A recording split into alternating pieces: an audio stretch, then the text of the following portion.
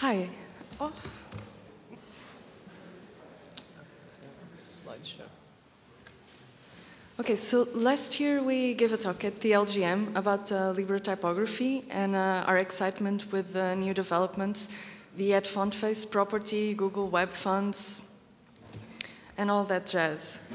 But now, 1 year after, we would like to talk about the goals and how we can push Libre typography further and create an ecosystem and a way to keep it going.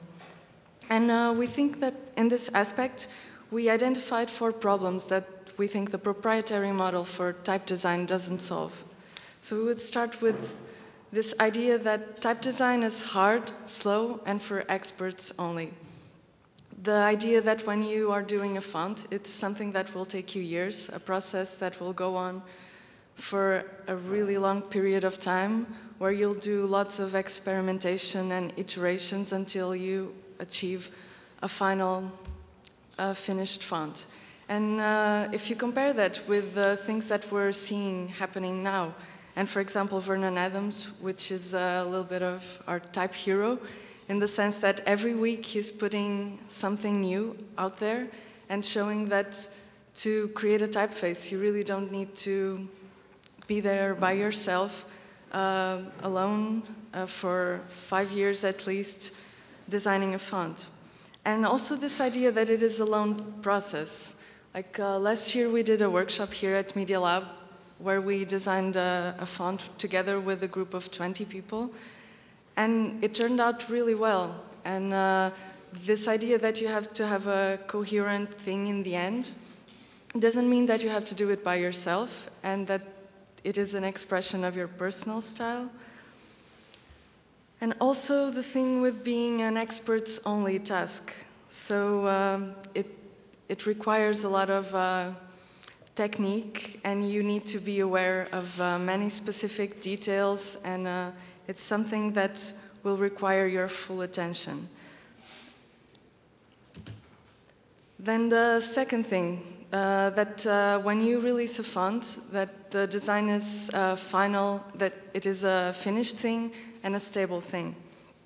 And it's very common if you ask fellow designers if they have a font, that they will answer, yes, but I didn't finish it, and someday I will do that. So this idea that you'll only release it when it's complete and finished, and that what you have, while you didn't get to the final part of the design, that it's something that you cannot put out there.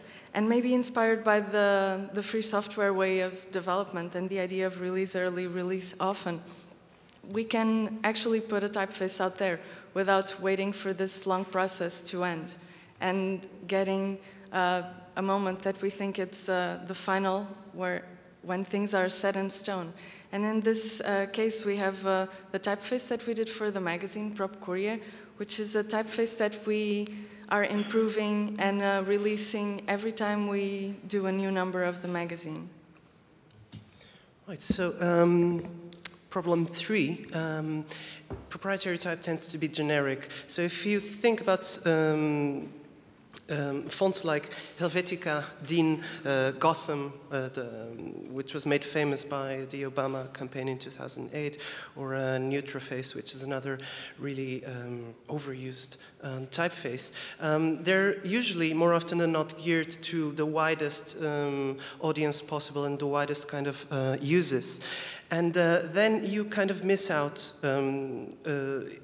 with this whole global typeface usage, you miss out on local sensitivities, and you also go towards a very weird homogenization of aesthetic homogenization, as you can tell by when you see the kind of designs that feature Helvetic and the kind of dry expression that it might bring. This is an example of stroke fonts, which have been used for either printed circuits or pen plotters, which are definitely not mainstream uses of fonts, and that's probably why you'll very rarely find this kind of typeface, which is drawn with a stroke on a proprietary workflow. On the other hand, we kind of need it because we have a pen plotter and we like to work with it. So we use, thankfully, we have public domain fonts to work on.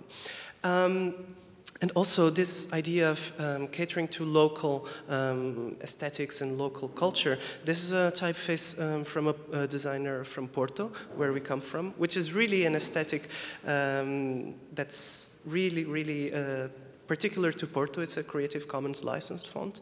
And we really like this. We really like this idea that instead of trying to find the one typeface like Helvetica, the uber-neutral typeface, we can actually look for thousands, millions of local expressions crystallized in local typefaces. And Krix is another wonderful example of a local typeface that has a local meaning. This is the sticker typeface that OSP have been showcasing in other LGMs.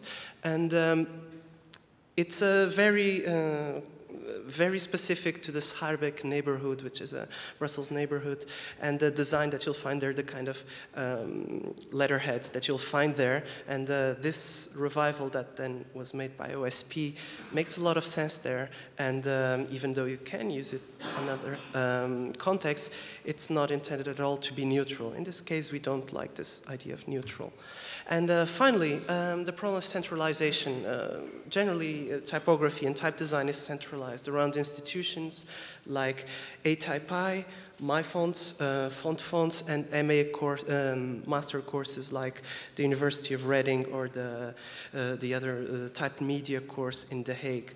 And this leads to very small circles, very small circles, very restricted circles, and the knowledge necessary, for instance, for shipping fonts, how do you publish a font, usually gets limited to these small circles.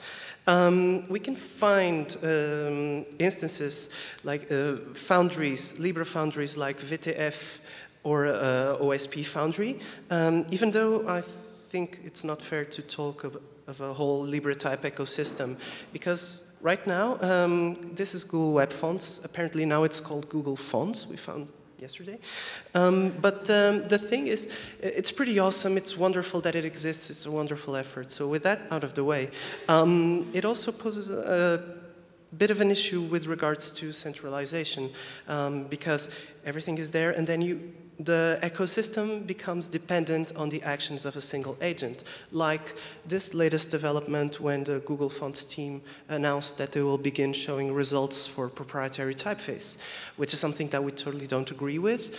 We're not getting into that, but then if we have an ecosystem, a centralized ecosystem with few players instead of a diverse ecosystem, and here we'd like to remind the point of diversity raised by Chris Kelty in his talk, and the idea that the ecosystem will be more stable the more agents there are. And this is our last problem that we think maybe there might be close to solving with Libre typography. Oh yeah, this is VTF Type Foundry and the OSP Type Foundry. So what we think we're missing here is a scene, events and institutions that can bring the things that are happening already together and that can help them grow even more. And we think that before, what we need is more foundries. So if you think about the idea of foundry, it evokes this this environment with a space with lots of machines, heavy machines, and involving lots of costs and work. But nowadays, if you think, what is a foundry? It's actually just a website where you put fonts and people can download them. So why not start your own foundry? And the only things that you need are a font editor, tools for shipping, and the website itself. One example that really got us thinking about the need for a scene and the advantages of a scene is the Serreria workshop that we led and that ended up, in, among other things, in the typefaces that you are seeing in the LGM signage. This came out from these walls, which you might have seen also on that side of the building. And then we just started developing them collaboratively, sharing knowledge and sowing seeds of something that would be coming. So besides the typefaces themselves, which we were truly surprised to find in the LGM identity, which we were not involved in, and in the Media Lab Prado identity, which was the biggest surprise of all. Besides that, we were really delighted to find people who attended the workshop here at the LGM, and specifically we were talking to Pablo over there, who was telling us that he and other people just went on using the principles that we showed in the workshop to go on doing more workshops and thinking of how to go on with this. And what we really liked was that they were really into this idea of a Madrid type, Libre type scene, which is actually coming together apparently, and we're really excited about this. And this is what got us thinking, yeah, we need a Porto type scene besides the Madrid type scene. We need a Brussels type scene, and we need a London type scene. And when I mean type scene here, I mean Libre type, of course. Because, of course, the traditional type scenes are there. They're small circles, as we said. But, and by scene, we like this idea of the demo scene, for instance, this group of enthusiasts who gather in these really big gatherings, or the train model conventions. And we were thinking, yeah, it would be really beautiful if we had this, because LGM happens once a year. That's clearly not enough for us, because it's also not just about type.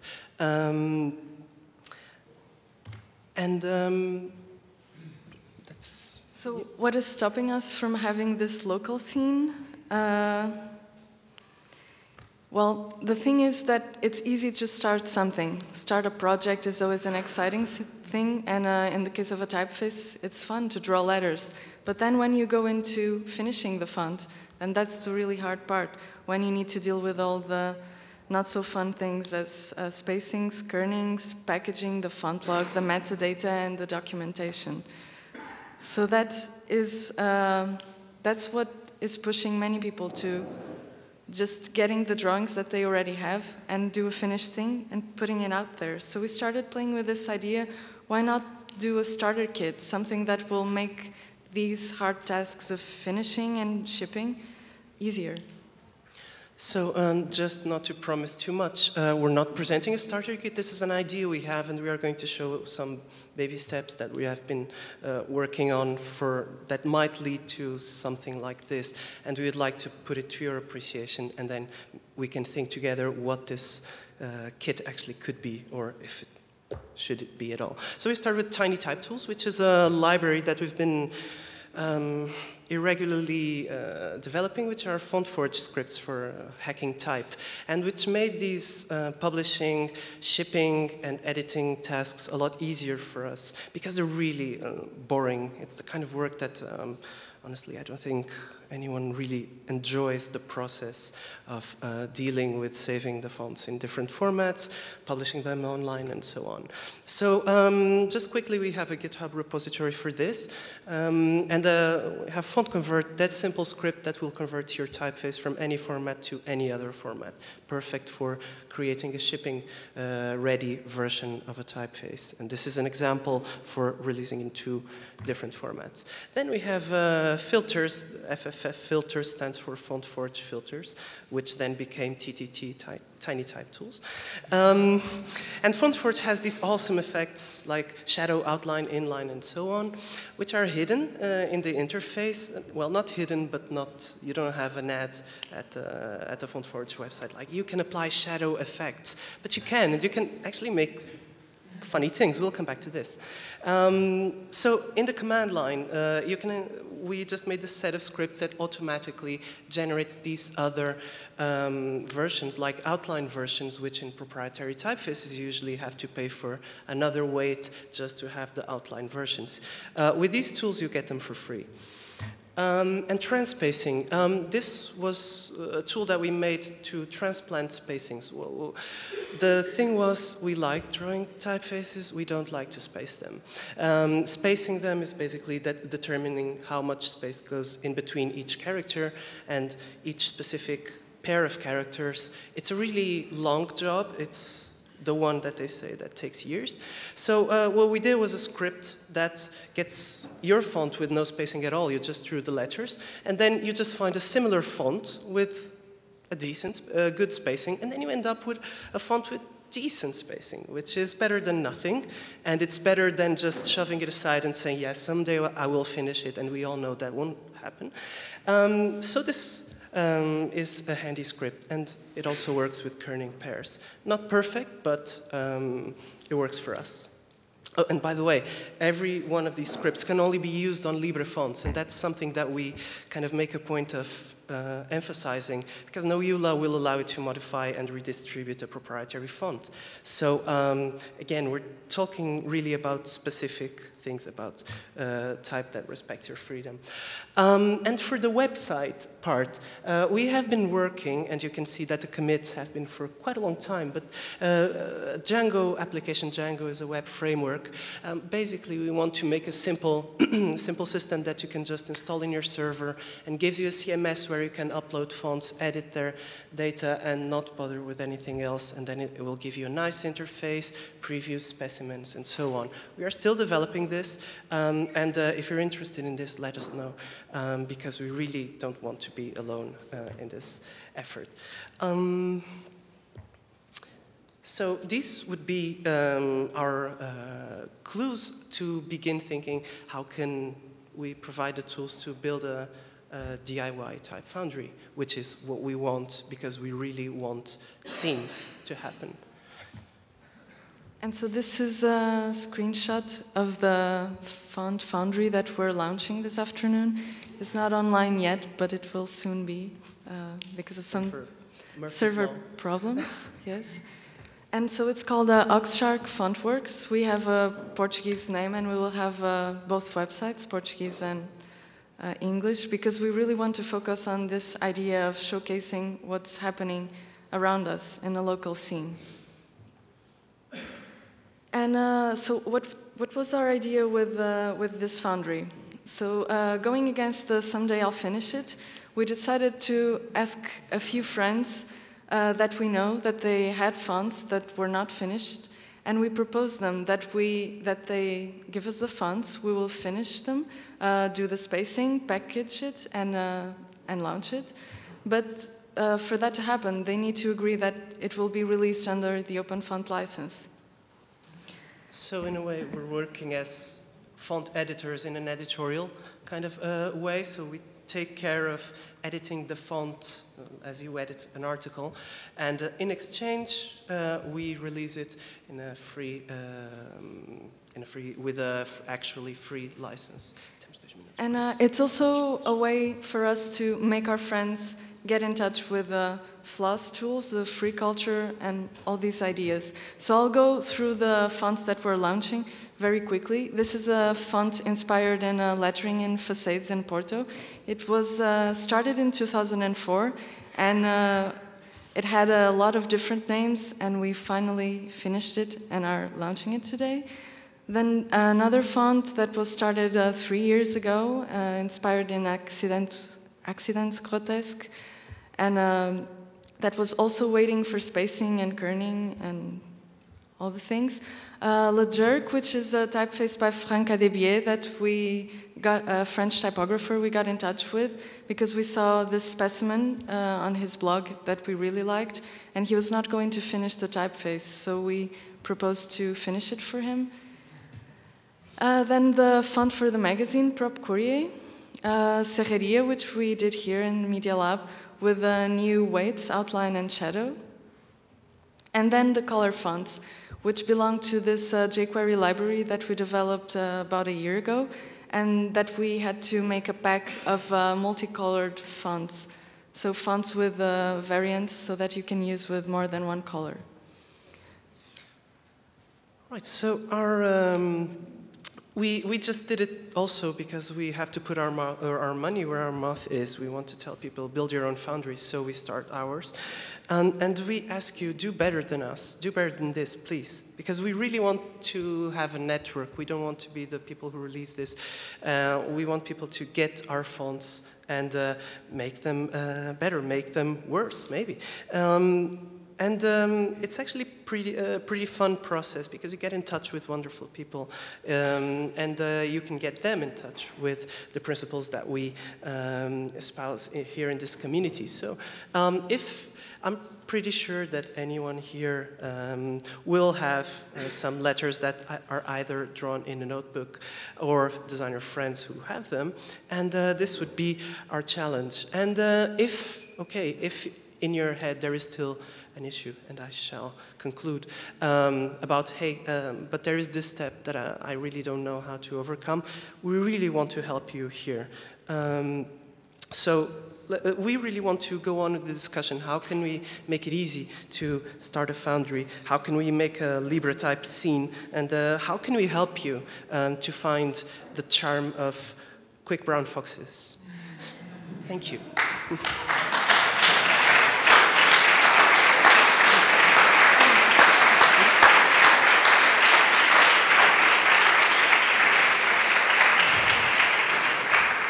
So 2 questions for Manufactura.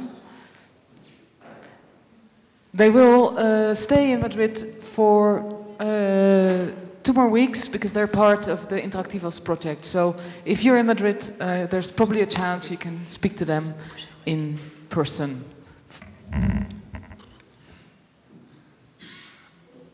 I have a question. You were mentioning that the early release, that there is the impression that type is stable and it shouldn't change and it must be finished before it is released. I think in some sense there is a reason for that, because if you have a font and you have suddenly versions of the same font, your documents change. Do you have any idea on how to approach that problem, or some kind of, I think you would need some sort of versioning within your font files or whatever. Yeah, that's an excellent question. It's also, and one, we don't have a quick answer for that other than, well, versioning a font would be the logical choice, and the font format actually lends itself really well to versioning. And I think, yeah, I think this also shows that version numbering, for instance, is really important, and keeping track of versions in the same way that you do with software. And before you launch a backwards incompatible version, you make it clear that this will break things. And this is probably something that an author will need to take care with. Although, on the other hand, I don't think I wouldn't be defending that this is an absolute premise for a font to be released. Otherwise, that might lead to exactly the, oh yeah, this detail is missing and I'll take care of that, and then the font will bit rot to eternity. And also this idea that if you put it out there, probably someone will be wanting to give you a hand and help with what's missing. Yeah, but that's a good point, really good point. Too many questions, so I ask Nina. Okay, what will you do if a whole bunch of people like me start sending you fonts? Because I would love it if you finished my fonts. Sure. We'll politely ask you to build your own foundry, because that's exactly the purpose. Now, you're totally right, and we've been thinking about this. Well, what about submissions? And on one hand, we don't want to be the dumpster of unfinished fonts. We actually will want to provide a tool so that anyone can actually take this on. And it's easier said than done, of course. It's still something that will need a lot of thinking of how, what kind of tools do you need. But with regards to our own foundry, we actually make a point of us being the ones looking for them, even though feel free to send any font. But we would argue that we would rather kind of make it easier for people to package their own fonts, and having these tools ready so that you don't so that this question doesn't even pop up, because an ideal world would be the one that you just have this facility of finishing your font available because you have a foundry next to you. But again, wonderful question, and something that we cannot really deal with at the moment, because we would be overwhelmed if we had to finish. But that's also a nice challenge. So by all means, again, send us your fonts, and we will try to figure out a quick way to deal with all of them, I guess.